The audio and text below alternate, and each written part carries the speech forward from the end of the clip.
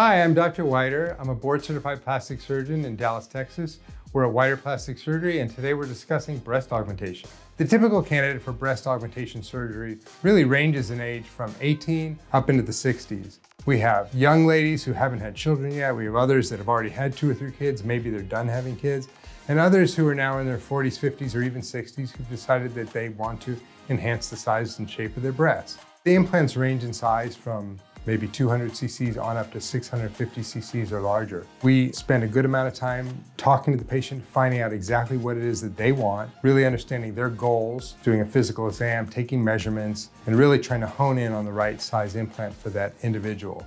Thanks for watching. To schedule an appointment, please call 972-566-8444 or visit drwhiter.com.